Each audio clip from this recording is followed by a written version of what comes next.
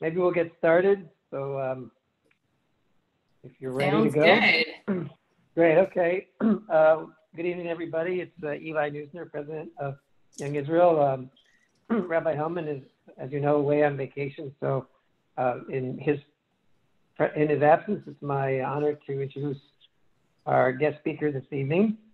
Keshet Starr is the CEO of the Organization for the Resolution of Agunot, which is the nonprofit organization that addresses the Agunah crisis on a case-by-case basis worldwide. At ORA, Keshet oversees advocacy and early intervention initiatives that are designed to help individuals who are seeking a Jewish divorce, along with prevention initiatives to eliminate abuse from the Jewish divorce process. Keshet has written for publications such as Times of Israel, Forward, Haaretz, and frequently presents on issues related to Jewish divorce, domestic abuse, and the intersection between civil and religious divorce processes. She's also authored academic work focused on get refusal and domestic abuse, and is a Wexner Field Fellow. She graduated from Michigan and University of Pennsylvania Law School. She lives in central New Jersey with her husband and 3 young children. So Keshet, on that note, please take the floor. We're really excited to have you join us this evening. Sounds great. Well, thank you so much for having me. I actually spent a Shabbos at the Young Israel of Brookline years ago visiting a dear friend, and I just remember it being such a warm community and so welcoming. And so it's a real treat to be with you here virtually, and God willing, one day we can do in-person things again too. And so hopefully we can follow it up with a face-to-face one day. But essentially, in our time together today, I want to give you a little bit of an introduction to the GET issue. I think we all know, I assume, a lot of the basics about how it works, but what I want to look at more specifically is how do these big messes happen? How do these really problematic cases develop? How do they go off the rails? We are then, once we kind of outline the problem and we're all feeling a little depressed most likely, we'll then kind of shift to the more optimistic take, which is also what we can do about it. Because one of the reasons that we at ORA love doing this community work is that while this is a really difficult and a really painful problem, there is also so much great work happening to make a change and so much that we can all do to make a change. So our goal always is to really find partners in this work and help you understand, A, what's the problem, so that you can understand, more importantly, what are some of the solutions. I'm also thrilled to be able to share the floor a little bit later with Shanna Giora-Gorfajn, and I apologize in advance, I'm probably butchering your last name. But everyone listening to this call who's known me for 15 years would do the same. Don't worry about it. Okay, I'm relieved to hear that. But Shanna has been just such a wonderful colleague for years, and so it's an extra icing on the cake to be able to hear from her today as well. And one thing I'll add as well is that I do love interaction. I know it's a little hard on Zoom, but if there's a question that pops up while I'm speaking, feel free to raise your hands, which I may or may not see, but there might be a raise hand option under reactions. And also feel free to just drop a question in the chat. We'll have time for questions in the end, but I would love to be able to have a back and forth if we can. So let's go ahead and jump in. I always try to find a balance where I don't want to be telling you 100 things you already know, but I do feel that assuming knowledge doesn't always work either. So I'm going to start with just a very basic intro to the GET issue, how it develops, and then we'll go into some of those, how do these problems get so messy kind of questions.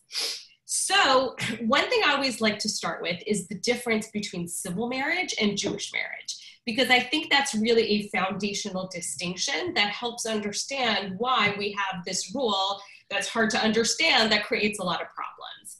And essentially, in a civil marriage, if you think about a wedding scene in a movie, at the end of the ceremony, the officiant always says, by the power, vested in me by the state of Massachusetts, I now pronounce you man and wife. And we don't really think too much about that line, but that line is actually important because what it tells us is how civil marriage works, which is that in the civil system, marriage comes from the state. the state gets to decide that you're married. And if things don't work out, you know, poo, poo, poo, God forbid, the state is the one that also gets to unmarry you. Everything is top down. It's coming from the state. And just like you apply to the state for a marriage license, you have to apply to the state for a judgment of divorce, which is a literal piece of paper that you get at the end of the process. And so a lot of times we don't realize how ingrained that model of marriage is because we're so used to seeing that movie scene. But the truth is that Jewish marriage is structured in a totally different way. And essentially, this is going to sound unromantic. I always like speaking to lawyers about this because I feel like lawyers can get past the anti-romantic part of this a little better. But in Jewish marriage, it's really more of a contract. And before that sounds, again, super unromantic, you could frame it as sort of a meeting of the minds. There's a moment of agreement that what happens in Jewish marriage is that the rabbi doesn't actually marry you. He's there to make sure that you know what's happening, which I'll say as a side note, I often feel like us Jews could use wedding rehearsals, but since we don't have them, we need the rabbi to tell us where we're supposed to stand and who's supposed to go where. But essentially in Judaism, you marry yourself. And just like the couple make an agreement that, hey, we want to be married, and that creates that status, you need another agreement to say, hey, we don't want to be married anymore, to then cancel that status, which is something that lawyers like as well, because one contract cancels another, and it all fits together very nicely. But essentially, that's sort of the fundamental problem we're dealing with at ORA, that we have marriages, we have a contract, we need a second contract to end the marriage. Normally, the one thing everyone can agree on is that they don't want to be married anymore, and we can get that second contract without a problem. But sometimes that's not the case for a lot of reasons, which we will definitely get to. And one thing I'll say as well, I think a lot of us know get refusal bad, you know, this is not a good thing, but we don't always fully understand why it's such a big deal and why it's so bad. First of all, not only can you not remarry without a get, but in most parts of the Orthodox community, you can't date without a get. So there is really no amount of moving on that can happen without that get in your hands. And in addition to that, if someone says, oh, well, get shmet, I'm just gonna move on with my life and sort of ignore that nonsense, they can do that. But as we all know, if they have a new relationship and they have children in that relationship, those children will be mamzerim. They're going to have very problematic Jewish personal status issues. And a lot of people don't want to sort of put that burden on their children. And so essentially get refusal, while it might seem like, okay, so you remarry later, really the psychological and social impact of being denied a get is much more serious than that. And the word that we use for someone who's a victim of get refusal is Agunah. I just realized I'm a little shadow, so I'm going to see if I can adjust my lighting while I talk. But essentially, an Agunah comes from the Hebrew word ogain, which means anchor. That an Agunah is someone who is kind of anchored, weighed down, doesn't have freedom of agency and freedom of movement, and is really stuck in a relationship that is no longer a living thing. So then the question is, how does this happen, right? We're a community that tries to do good things, and how do these cases get to the point where they become Agunah situations? And essentially, there are a number of components to that, but I think the best way to explain it is sort of this dual process that's going on. That there's the secular divorce system, there's the religious divorce system, also known as the Beit Din, or religious court system, and then there's the intersection between the two, and all of that creates a lot of complications. So I'm going to start with just a little bit of an intro to the Beit Din system. What a lot of people, including people in our own community, don't realize is that there's almost like this shadow system of Jewish law that operates in the world, that has its own courts, its own procedural rules, its own substantive rules. It's a whole body of law that is out there and active that many people don't really think about until they're actually in a process where they have to encounter it. One thing that makes the Beit Din system in the United States super, super challenging, and believe me, it has its own problems in Israel, but they're almost opposite problems. But if anyone's interested, I can talk about that a little later. But one of the things that makes the Beit-Din system so challenging is that it's entirely ad hoc. There's no accreditation. There's no association of religious courts, nothing like that. Anyone can open a Beit-Din. I used to say that all you needed was 3 people and stationery, but sometimes they just skip the stationery. You don't even need that. All you need are 3 people to say, hi, we're a Beit-Din, and you are one.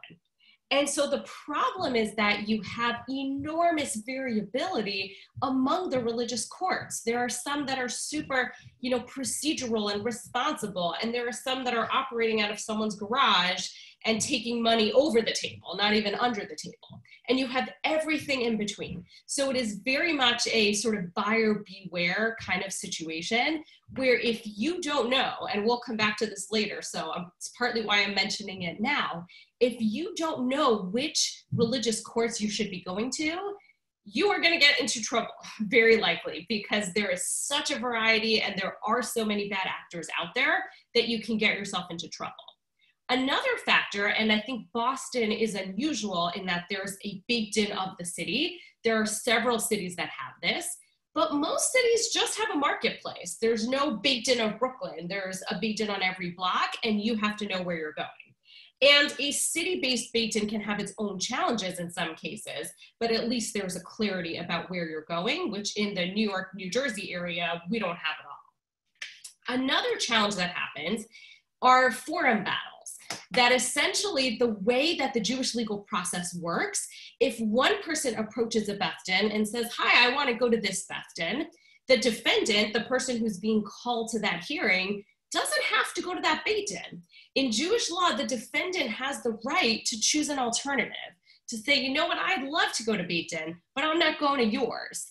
And so you can get into situations where a couple gets caught in a stalemate, where they cannot agree on where they're going. They're really sort of stuck at loggerheads. And if they can't move past that, a case can stay that way for years. We also see a lot of issue battles. And these are cases where one person wants to go to Beit Din to pick up their get, and the other person says, oh, I'd love to go to Beit Din, but I'm going to Beit Din for everything. I want to do custody and financials there as well. And here again, even if they agree on the Beit Din they're going to, if they can't agree on what they're going for, once again, you have a stalemate, you have loggerheads, and either you break the stalemate or you get stuck in that for years. And what makes this situation so complicated is that most people are not just dealing with court or just dealing with Beit Din, they're dealing with both at some form, at some time, in some capacity. And in this case, you have 2 situations, you have 2 systems essentially that are each super complicated, but that don't have the faintest idea how the other one works. A court doesn't know anything about the Beit Din system for the most part. A court can't separate a responsible Beit Din from sort of a rogue Beit Din. And similarly, while there are some Batei Din, some religious courts that really understand the civil system, there are many courts that don't care about the civil system. That's the Goyim, that's not what we do. And so you end up with people who are almost being like caught like ping pong balls between these 2 systems and have very few people to go to who understand both. If you're getting great advice from your lawyer and great advice from your rabbi, but neither one understands the other process, you can end up in a pickle because you're following an incoherent strategy. And another layer to this problem that we see is just the lack of information. That the very basics of how a Beit Din system works. They send 3 summons letters, and then they send a warning letter, and then they issue a seirav, which is a contempt order. You now know more than most people in the Frum community, and that's including people in more ultra-Orthodox communities. And so you have a system that people really aren't familiar with, don't understand, and they now have to navigate it, and it's really hard to get good information on what the rules are. Can you sign whatever you want to get a get and then go to court and throw it out? You can't, but a lot of people think that you can. And so you have this just difficulty in getting clear information that makes this super hard. And just to illustrate this, I'll share a quick story. There's a woman we worked with at ORA, we'll call her Hannah. Hannah was married for about 15 years in an abusive relationship. After, again, many years of this abuse, she decides, okay, it's time to leave. She goes to a battered women's shelter. In the shelter, she works with an attorney to file for an order of protection. And then a few months later, when her life calms down, she decides to pursue again. So she approaches Beit Din A, which is known for being really responsible and reliable. And Beit Din A reaches out to her husband.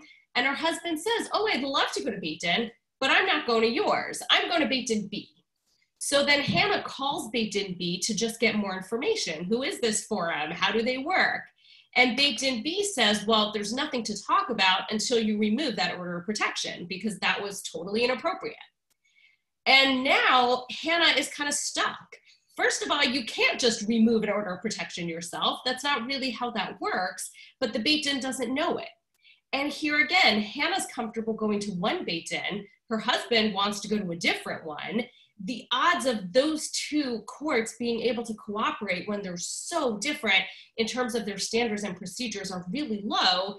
And again, you're stuck. And these cases can stay this way for years and years and years.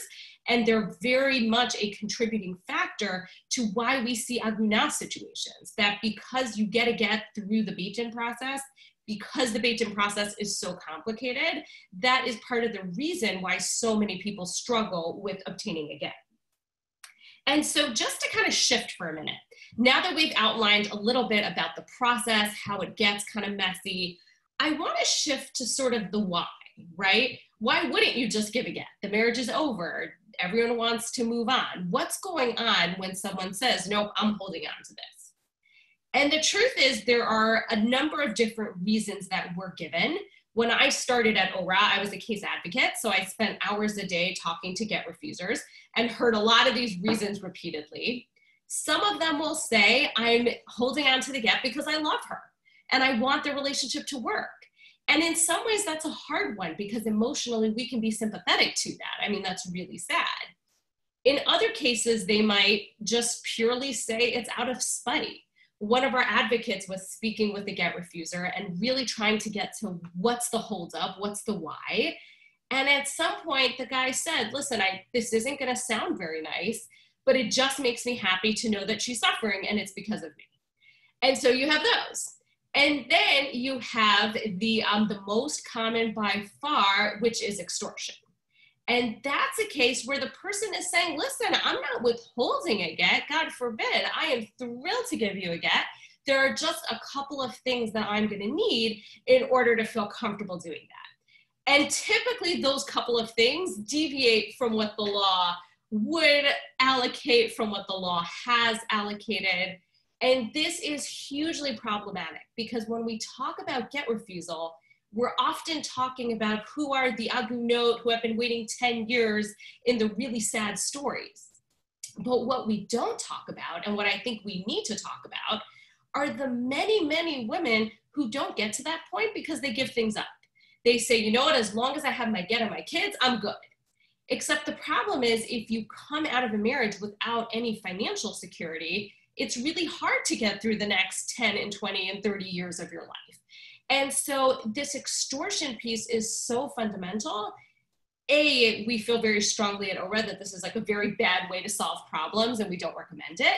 But it also impacts Jewish divorce in a very broad way, that every Orthodox couple going through a divorce, it's almost like the get is just hanging on the wall and we all know it's there. And we should think about the way that motivates behaviors and decision-making. But to kind of shift back to those three reasons, right? So you have the love, the spite, the extortion, and yet there's really a common thread underlying all of those. And that common thread is control. Because if you think about it, in every one of those examples, control is kind of the beating heart. In the love case, which again, I think we're all sympathetic to, the person is still saying, this relationship isn't over until I say it's over. And the fact that you don't want to be here anymore, that's not super impactful to me because until I call it, this is an ongoing marriage. And the spite case is also very much about control. I feel like you wronged me and I'm going to decide what your sentence is. I'm going to decide what punishment you deserve for these things that I feel like you did to me.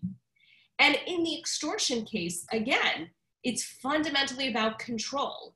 I am the one that's going to decide what this divorce agreement looks like. And there is no one, no rabbi, no attorney, no judge that is going to make a decision because I have sort of the golden ticket. I have the, Willy Wonka golden chocolate bar in my hand. And until I get what I want, you're not getting it. And so for that reason, one of our central messages at ORA is that get refusal is not just a rude thing to do, but it's domestic abuse. It is absolutely a form of spousal abuse, just like any other form. And I think in a lot of ways, it's a particularly insidious form because it's also really a form of spiritual abuse. And spiritual abuse is when you sort of take religion and spirituality and you weaponize it. You almost put a sword or a gun in its hands and send it out to do bad things. And the emotional impact of this is so significant. Being hurt by the person who once said they were going to love you and take care of you is very traumatic for everyone. But when the way that you're being hurt involves religion and Torah and halacha, that is extremely alienating and extremely traumatizing for people to go through. And I always emphasize this spiritual piece because I really truly believe that get refusal is a spiritual problem that also requires a spiritual solution. And we see that when Agunot are in communities where they feel like the community is supportive of them, checking in, that the community is also outraged about what's happening, that is a game changer compared to people who don't have that support. And I also feel like this is a critical issue for everyone who cares about Torah and halacha to get involved in, because these are situations where Torah and halacha are being manipulated into weapons that they were never meant to be used as.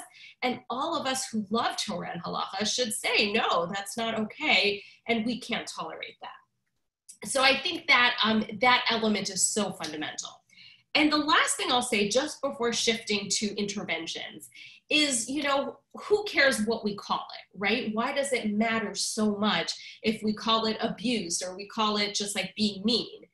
And I think there's two reasons why it matters. Number one is equivocation.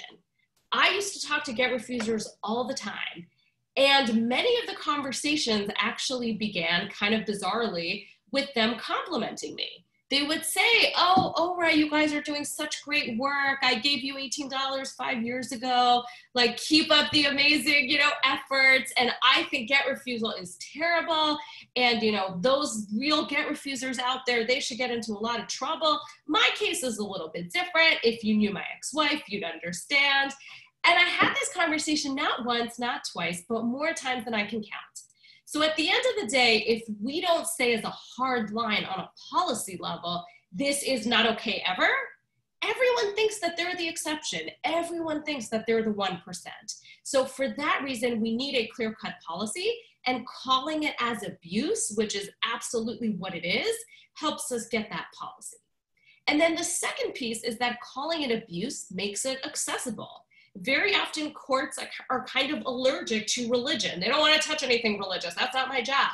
But when we frame this as a form of domestic abuse, it allows judges and attorneys and other players in the divorce world to understand why this is so serious.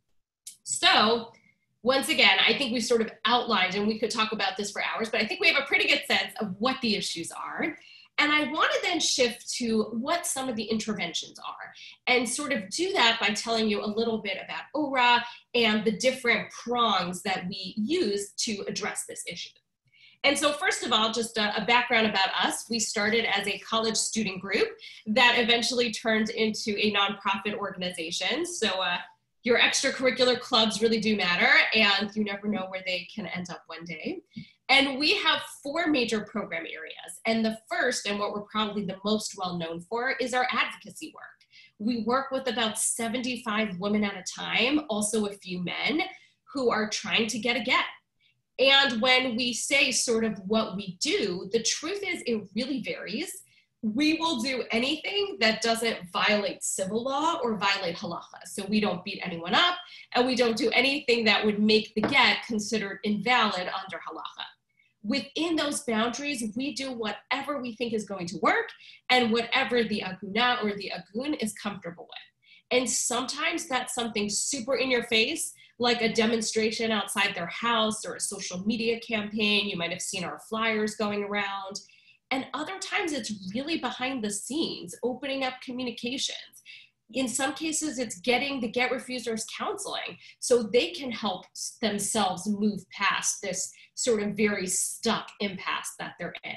And so the techniques really vary, but one thing that we're very committed to is having very much sort of a client-centered approach, that we really try to put the person themselves in the driver's seat, and also being really creative, that every case is so different. The cases that get to our advocacy team are high conflict, really difficult cases. And so just making sure we're being really creative in how we address them.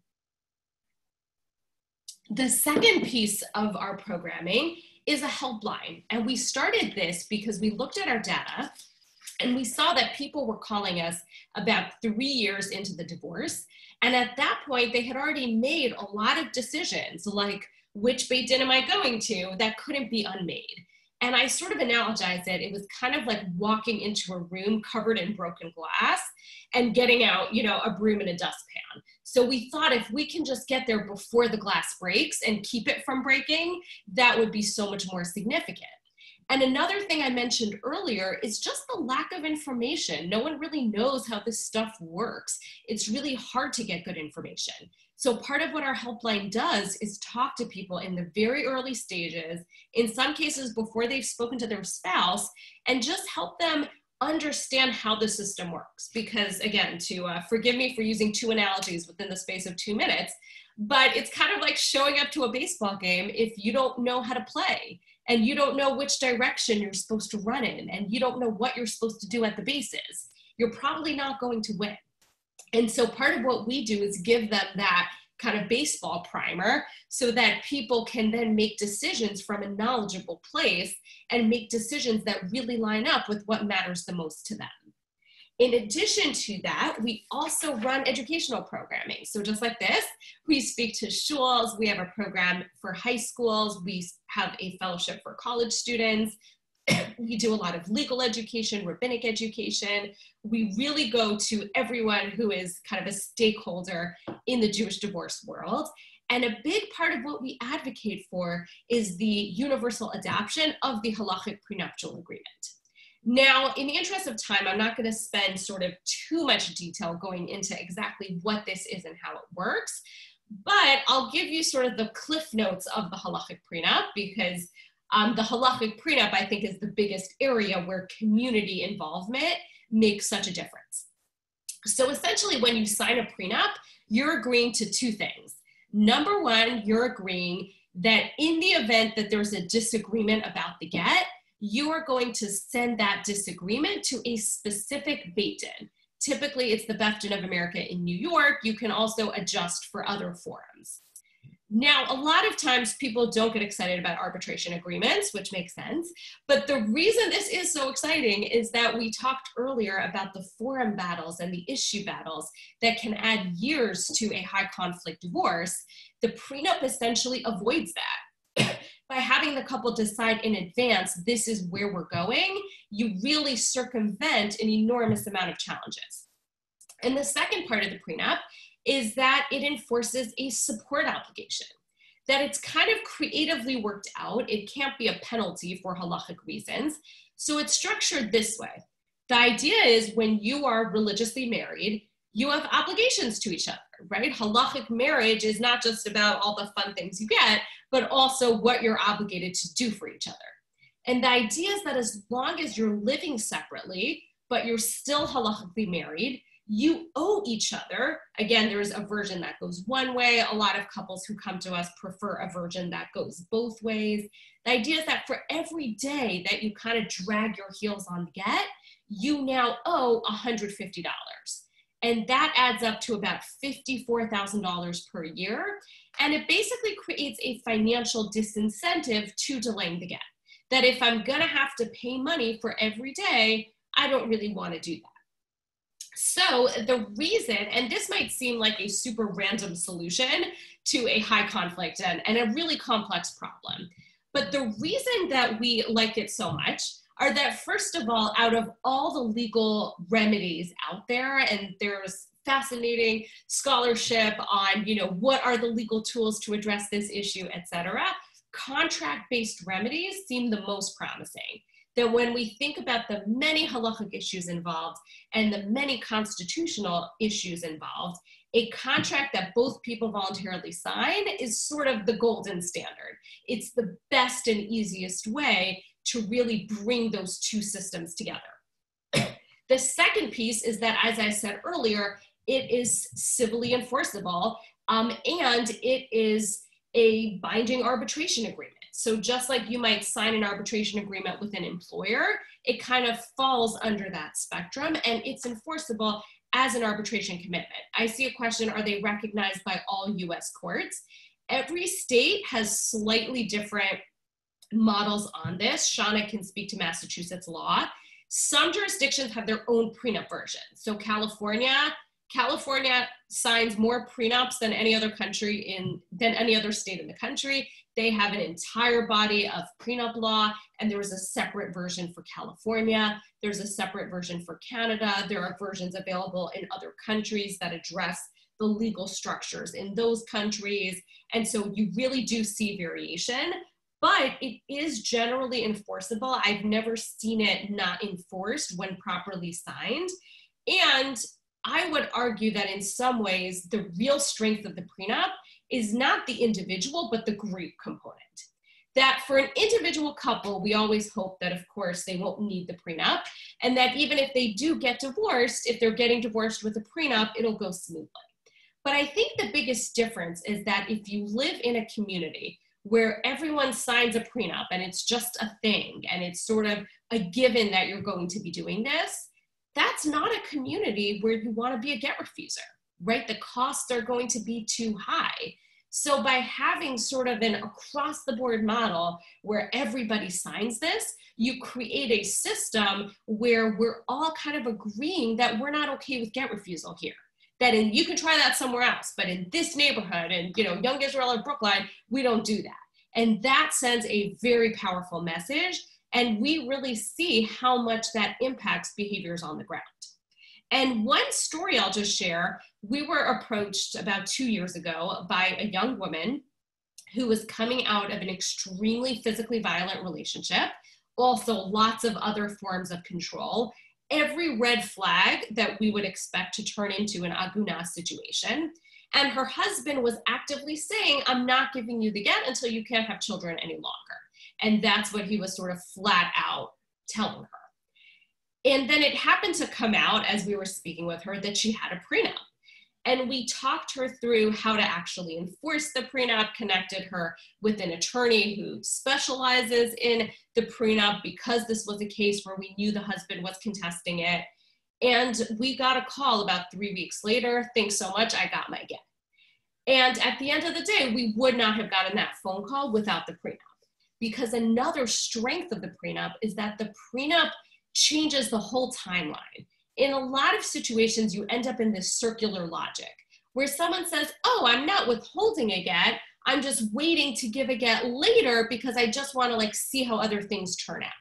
And you end up with this sort of softball extortion kind of dynamic that no one's really openly acknowledging. And the beauty of the prenup is that the prenup ties the get to separation. You're living separately, now you do the get. And what we really see, again, we specialize on our advocacy team in extremely high conflict, very complex divorces. They get worse year after year after year. You would much rather deal with a contested get 3 months post-separation than 5 years post-separation. And we really see how profound that difference is. So by encouraging the get early, by tying it to the end of the marriage, as opposed to the actual civil divorce, we save ourselves a lot of stress and chaos.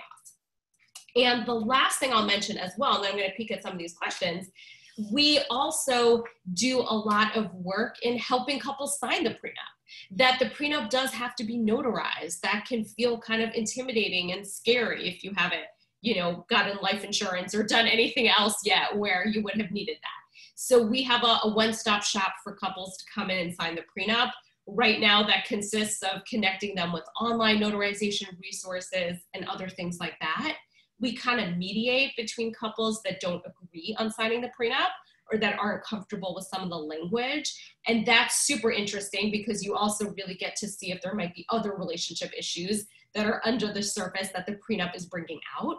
And we also help people figure out tricky jurisdictional things. I live in New Jersey. I'm getting married in Michigan. I'm planning to make Aliyah this summer. What on earth do I sign? That's a complicated question because you do have different prenups in different areas. So we help couples kind of figure all of that out. So the last thing I'll share before I turn it over to Shanna, and then I see some questions in the chat. So I think I will address those after Shanna speaks when we get to the question part. But the last thing I'll share, first of all, COVID, of course, has really impacted all of this work. Batei Din are behind. Courts are so behind that I don't even know how that's going to work in terms of catching up. That's going to be really interesting to see. So many custody arrangements have become complicated. Social support, feeling like you have people and a team around you is so deeply impacted right now for Agunot. We're actually working on adding sort of a fifth prong and starting a support group for Agunot because the need is so great right now. And it's a really difficult moment. And my hope, because I always love silver linings, my hope is that I think we've all experienced in the last few months how it feels to be stuck, how it feels like there's a big pause button on your life and you're waiting for someone to press play so you can keep it moving. And my hope is that that sort of collective experience will give us all some empathy for the people that we work with at ORA who live with that pause button for months and years, and in some cases, decades. And I think it's such a critical message for us to talk about as communities because there is really so much that we can do. And I've been involved in this work in some capacity for 10 years, and it is not the same world now than it was in 2010. It really isn't. And so I've really seen how much that communal investment and energy makes a difference. And one thing I always share as well, at ORA, we have 7 staff members. 7 prenups are not going to change the world, but it's only when you sort of join with us and help spread the word and mention it at Shabbos meals and tell your niece who's getting married. It's that involvement and investment that actually allows this to sort of catch on and to really make a profound change. So that's just one of the many reasons why we love being able to come and share. So I know there's a lot of information. I'm going to pass the floor to Shanna, who's going to share a little bit more about Massachusetts law and the Boston Agunah Taskforce, and then we'll go back to some Q&A. And I see we have some great questions in the chat, so looking forward.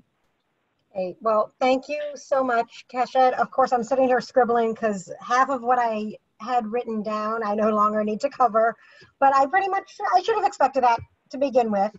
But anyway, I'm a member of the Boston Agunah Taskforce. I'm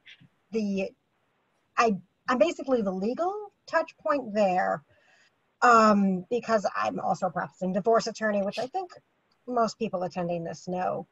The Boston Agunah Taskforce actually started several years ago with a similar goal to ORA's education and promoting the RCA's binding arbitration agreement, colloquially known as the halachic prenup. And I see another question there about a postnup. Yes, we can get to that too. And we discovered that as much as we were hoping that this could at least solve the problem for the future, there were still 2 big reasons why the existing Agunah problem just wouldn't go away. I mean, of course there are.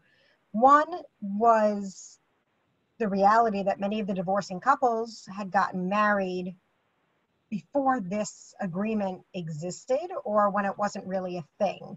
I remember when Julian and I got married 18 years ago, this was odd and new and very few people had seen it. It existed, it wasn't brand new, but it wasn't as common.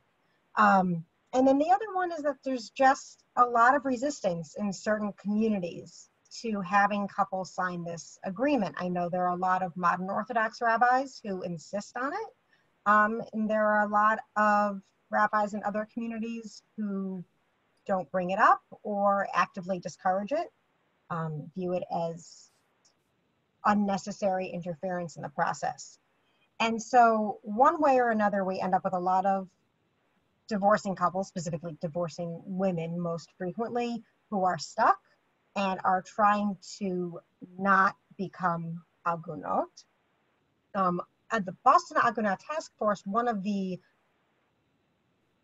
main things that we've developed over time, and this is really a brainchild of Leah Lipsker, is a website called getyourget.com, and it provides a form for submitting questions that then get relayed to the right person, depending on whether it is a question of my lawyer doesn't understand XYZ. Well, that will come to me. I can talk to this person's lawyer. Or halachically, how do I handle this thing? How do I first approach the Boston Beit Din? Different things go to different people. I've been in Agunah for 5 years now. What do I do? So we have that website, and that website also includes different sorts of sample language that people can just print out and bring to their lawyers, or point their lawyers to for different points that they might be at in this process. So again, as Keshet mentioned, we always try to encourage divorcing couples to handle the get as early in the process as possible. It is my understanding that many Batei Din, and I know the Boston Beit Din, will handle get delivery, and then they hold the get itself. And what they say is when you are civilly divorced, then you can have the receipts, and everything gets released. And now you're free to do whatever you want, but in the meantime, we have this get that has been properly delivered, and we hold it in escrow, so that nobody can say, well, I don't want to give her the get now because we're not really divorced yet. What if she runs off and gets halachically remarried before we're civilly divorced? Well, we're going to sort of take that out of the equation also and get this done, but hold on to it so that it's not, so we can reassure you that that's not what's going to happen, even though that's not really something, again, it comes down to that same issue of control. So one of the pieces is that online website. We also are working on, I know Keshet talked about an Agunah support group. We are starting to work on something somewhat similar, sort of a friendship network within the community. This is really in its infancy stages, where we're hoping to develop that sort of connection. Often, especially if you're from a community where divorce is really frowned upon, or where perhaps there might be more support for bringing all of the issues to Beit Din or giving the marriage a second, third, fifth try. It might be helpful to reach out to another person, or sometimes just to get through each step of this process. If your whole friend network has been through your married life, you might need some new friendly faces and voices in your life when you go through this process. And so people who can be appropriately trained in how to be supportive, and then really just be friends to get all the way through. And particularly because going to Beit Din can be a harrowing experience. We do try to ensure that women who want to have accompaniment to Beit Din can have that. It is not always possible, but it's something we try to make happen as well. I'm not sure what else there really is for me to say about the Agunah Task Force that isn't sort of covered by similar work that Aura does, except that we are more locally based. We do work with Journeys to Safety and Jewish Family and Children's Services, so there's sort of referrals back and forth there as well. And then the last piece is that we are also starting to try to work on education for lawyers and judges in Massachusetts. And I know that Keshet's smiling because we were talking about trying to do this on a wider scale as well. And this goes back to the concept of control, which is just another word for emotional abuse, that has been a long educational process in the legal community to begin with. This concept of control really being a form of domestic violence. Now we need to tie this concept of get refusal back to the control issue and say, this isn't a religion issue, Your Honor, this is just another form of emotional abuse. So that's another piece of what we are working on. I know there was, Keshet, if you want me to just start with that jurisdictional question, if that's okay, because I know somebody asked, I don't remember who it was, about is this enforceable in all jurisdictions? And I know that Keshet mentioned that some of them, there are some variations on the form, so California has a different form, but generally speaking, it's a private contract between two individuals.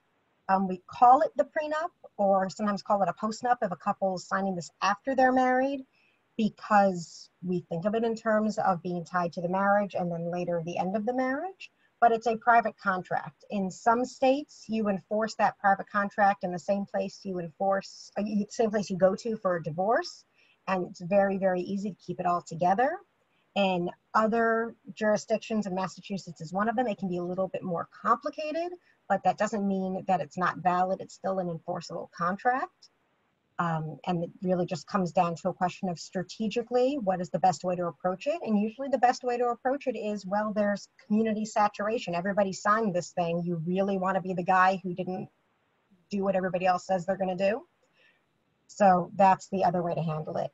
If you really want it to be airtight, the way to do it is to have a full-on premarital agreement before you get married, or a full-on postmarital agreement, where each side goes to their own lawyer and the lawyers draft up a full contract and there's full financial disclosure. And that contract can say that you're putting off decisions about alimony or child support or custody or whatever until the time of the divorce. That is a little bit stronger, but it's also not something that most people want to do, especially, you know, young firm couples don't want to go through all that. Nobody has a ton of their own assets maybe, or they really just want to do this as a show of community support. So while as a lawyer in my own business interest, I'd love to recommend that, as a practical community matter, that's not a realistic expectation. I think we'll open it up. I don't know if somebody else is monitoring questions, or if should we jump in, Ali, or do you want to call specific ones out? What works best for you?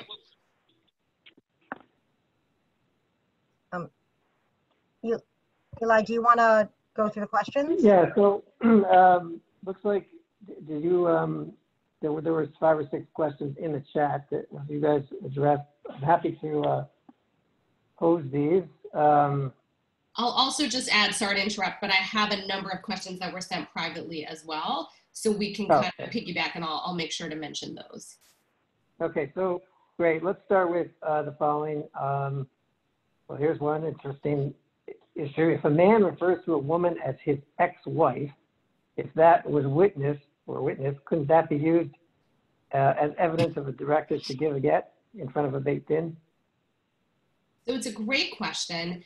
I would say on a more meta level, the question that we get around this is sort of, like, we're Jews, we're smart, aren't there creative ways to get around this get stuff because it creates so many problems?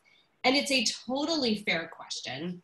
The problem is that when it comes to keeping kosher, for example, right? If I follow a different rule than you do about like chicken cleaning or something, unless we're having a lot of Shabbos meals together, that doesn't have to be a problem.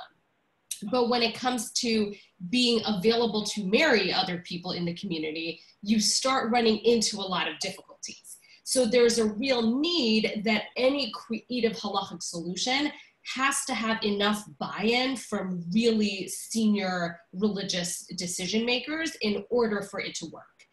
And you have an element of sort of political elements here, that not everyone loves the idea of sort of changing things that are in the structure. Any changes that have to be implemented have to work within the structure as it stands. And so this is an area, probably more so than many others, where the gap between theory and practice is really significant. And even if an idea is like a gold star on a theory level, unless it's going to work on a practice level, it is probably not going to be providing meaningful alternatives to people in this situation. So, I mean, that's sort of like a general answer, but that it is very difficult. There are ways to get annulments. They're extremely limited, extremely politically complicated, but for the most part, you really need a get, and there aren't great options for sort of getting around that voluntary giving of the get. Do you have, do you get the sense that there, or do you see like ever baked in shopping where, let's say, whether it's the wife or the husband are actually looking for a specific baked in that might be a little more amenable to their case? 100%. We see couples that live in Teaneck and someone's showing up to a Bell's based in. We definitely see that. So there's a lot of based in shopping. It's a huge problem, and a lot of shopping, not, you know, for good reasons, but for, you know, feeling like you're going to get what you want out of this forum, or this is a forum that's not going to be understanding of domestic abuse or understanding of whatever issues are at play.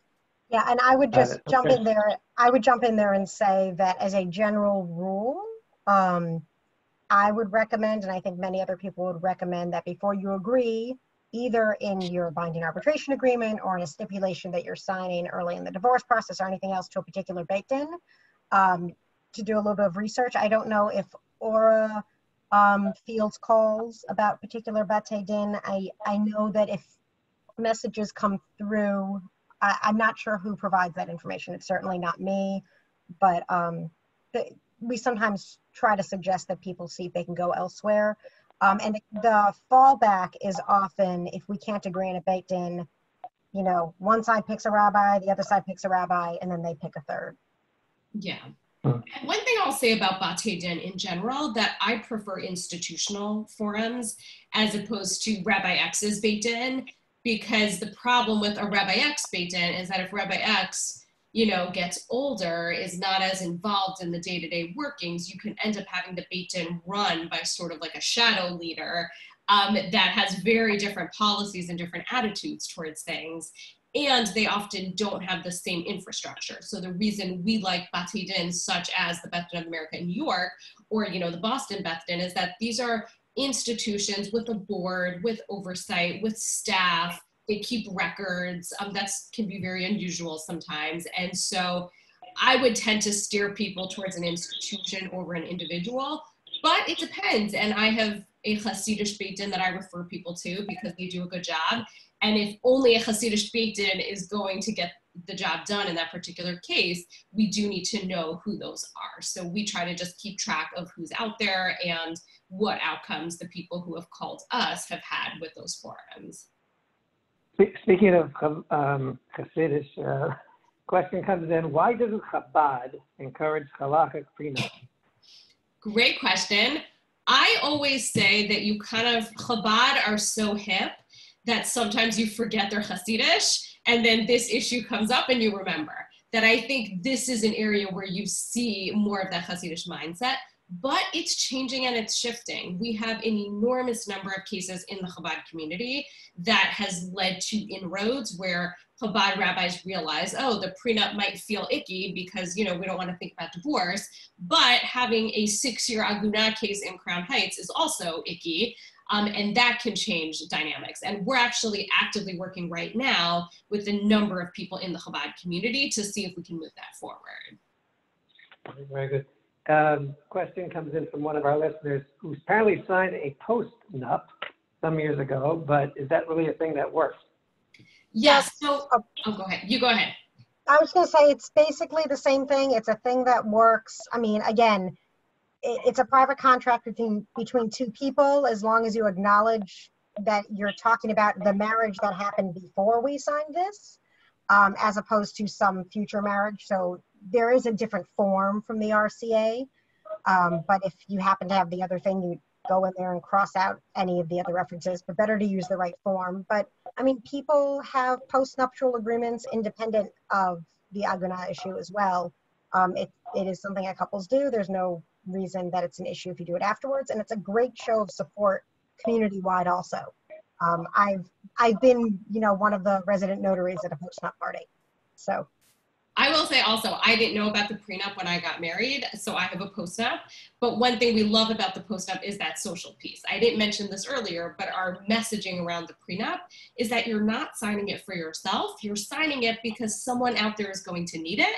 And as, you know, Jewish people, we believe in, you know, Kol Yisrael Arivim Zel Lezen. We're all connected and all responsible for each other. So we try to really frame it as prenups are something that happy couples do to help, you know, make this a norm so that the people out there who need it are going to have it. And we've had couples who have been married for 50 years sign a postnup. And it sends such a wonderful message that it's like, we've literally been married for 50 years. We know each other. This is not about being insecure in a relationship. It's about wanting to make a difference on this issue. That's good. Maybe that can become a thing. Question is a technical question. Does the divorce have to happen in the same state in which the prenup was signed?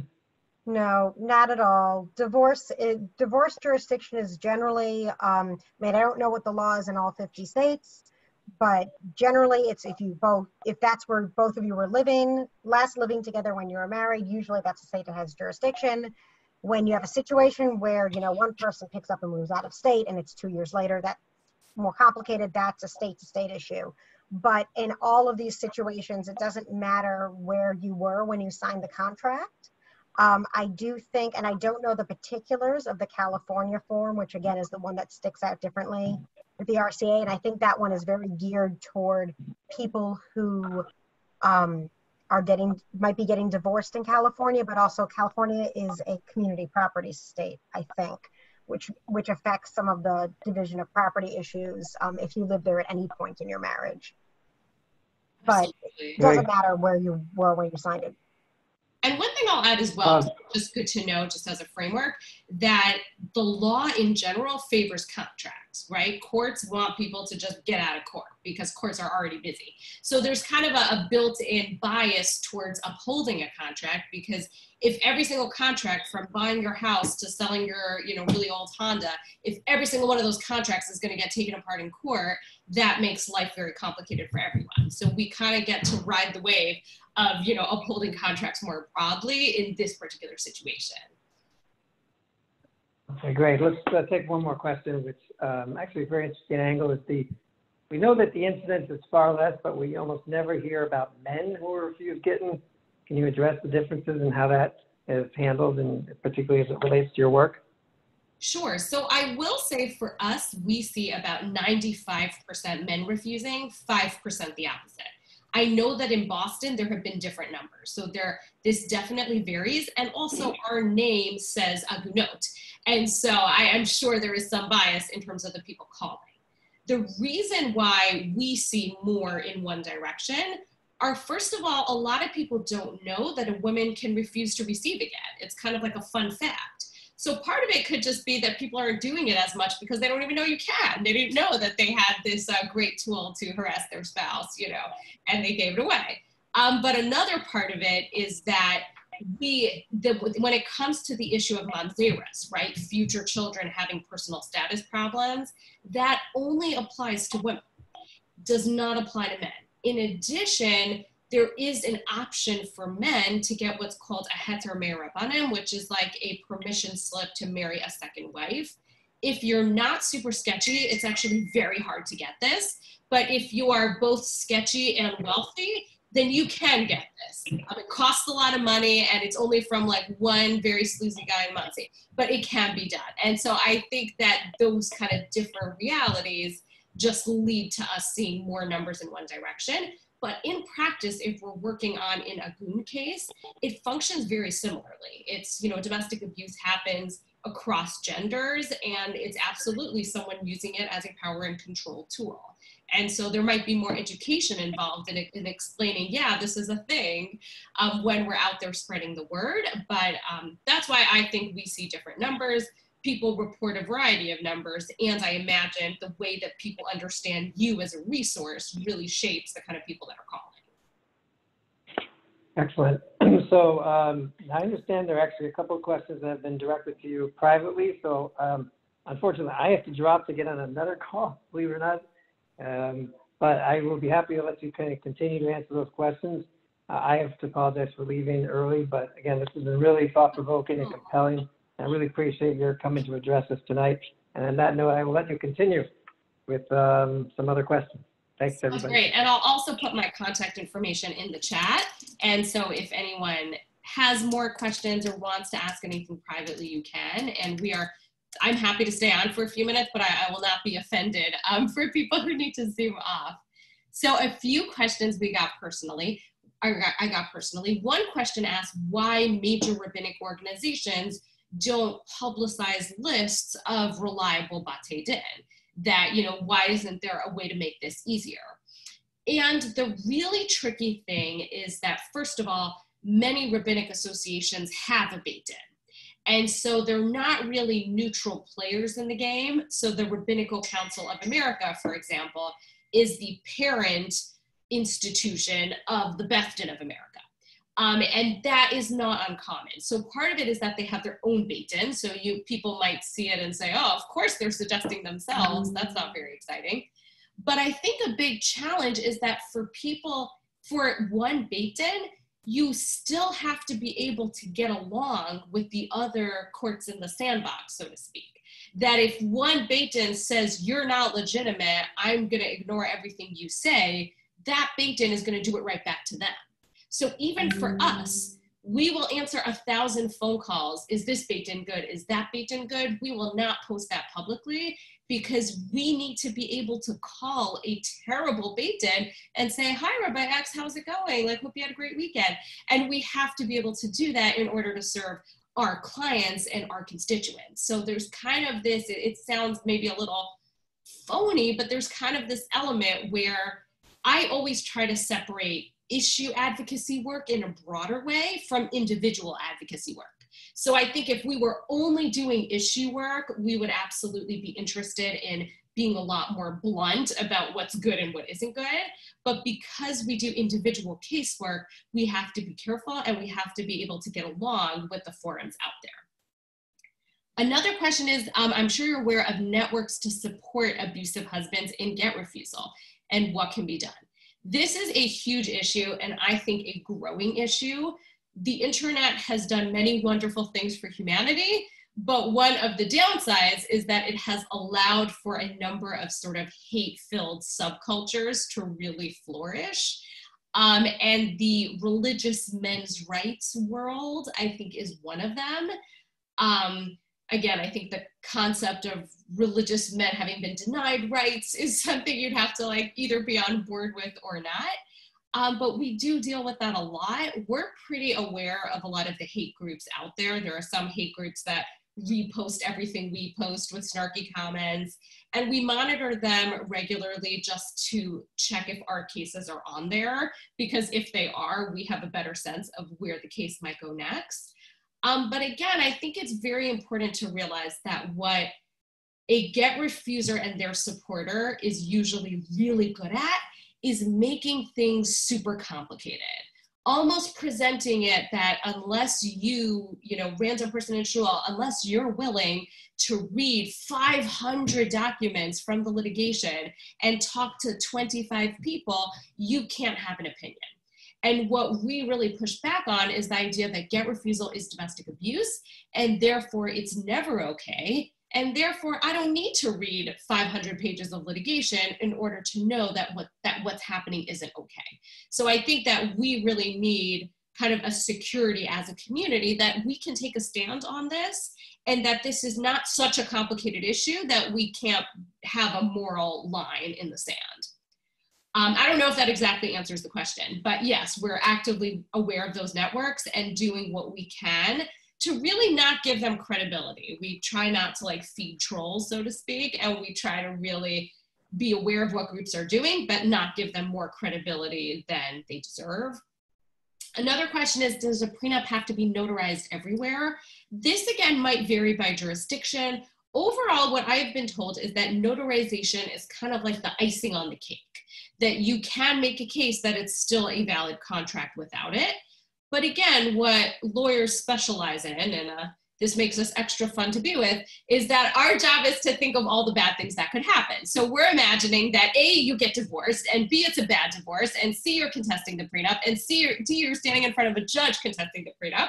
And so we want you to have everything you could possibly have in your arsenal in that situation, which hopefully should not happen. So it's a little far-fetched in that you would actually need to enforce it in that way, but part of, I'm a lawyer by training, so I have to be like an Eeyore about these things sometimes, and we really just encourage people to do it as well as they can.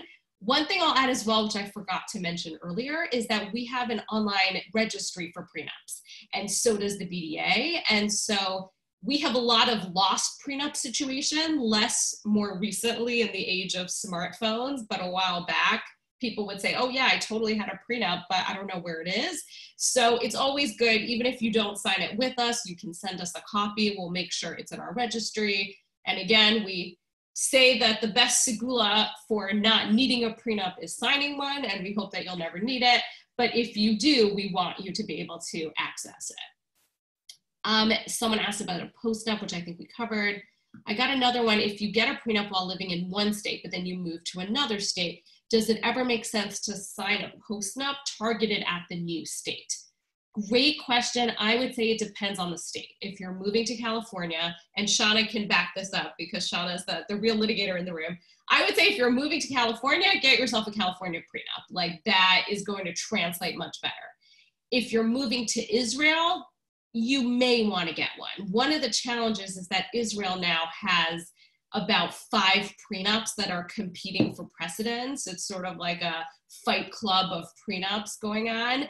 And we're gonna have to see over time which ones are universally signed, but we're doing a lot of individual coaching with people to make decisions with regards to Israel, because the US-Israel shift is complicated since the legal systems are structured so differently. Anything you want to add to that, Shanna, that I'm missing? No, I think that actually pretty much covers it. I mean, again, the usual advice is, well, when you get to the new state, talk to a lawyer, but nobody wants to do that. But yes, if it's known to be a community property state, then probably a new agreement is good. But at the end of the day, what I think it really comes down to is, if there's going to be a problem, then whatever pieces of paper you have to back up original intent are helpful. And even if there's a technical issue with the document in whatever state you happen to be in when you're getting divorced, you still have it to bring to court and say, but look, this is really what we meant to do. And also, here's why it's emotional abuse. And also, here's why you should do this, Your Honor. I mean, that's just, everything you can do to help helps. But the main force here is, if everyone signs it, then you'll be excluded from your community if you're the one jerk who doesn't want to cooperate in the process. Totally. And one thing I'll add as well, if you have, $30 million in assets and you're getting a secular financial prenup, you can incorporate the halachic language into that prenup. And that's something that we've counseled attorneys on who aren't so familiar with the halachic side, but are working with clients. So you can always squeeze it in there, there's no need to choose between the two.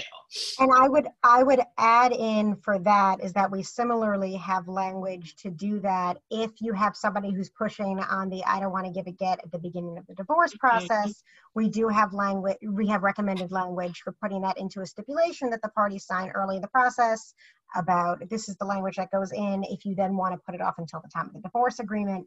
And this is really a situation where, if the lawyer does not know exactly what they're doing, you want to have them talk to somebody like me or somebody like Keshet or somebody else at Aura who can help craft the language, because what you don't want to do is risk the get itself possibly being considered invalid because there was a direction in a civil document to give a get. So we have to use very clever language, like the parties agree to go to binding arbitration to this particular arbitrator, which is the Boston baked in or whoever, and that party X is going to cover all the costs of this, and it's for the purpose of delivering a get, but it's not specifically to give a get. And then additional enforcement can come from the baked in issuing repeated summons or sending a report back to the court saying the person's not in compliance. it's technical and tricky, and that's the part that I love, but probably beyond the scope of this. For sure. We got another question in. I heard a few years ago that there's never been an unresolved Agunah situation for couples that signed the RCA prenup. So here's what I will say. When it is important, and again, we're talking about worst case, that it's properly signed. There's a case that I know of where the notary made an error. They wrote that it was notarized on, Monday, June 21st, but there was no Monday, June 21st of that year. The husband in this case had actually had a traumatic brain injury and could not be examined as to his intent at the time of signing it because he wasn't able to speak to that. They ended up litigating it for over 2 years, and the court ended up enforcing the prenup. And essentially the day that what was now, $200,000 needed to be transferred over, the get was given. So again, in that case, it worked out. It didn't work out immediately, but that was also, again, there was an error and you had this extremely complex situation. One thing that I do think is important just to be aware of is that the prenup is designed for get refusal, not for classical Agunah situations. These are cases where someone is so mentally incapacitated that they halachically cannot give a get. These are cases where someone is in a coma, where someone went on a sailing trip and never came back and no one knows what happened to them. Those are classical Agunah cases, and the prenup is not designed to address those cases.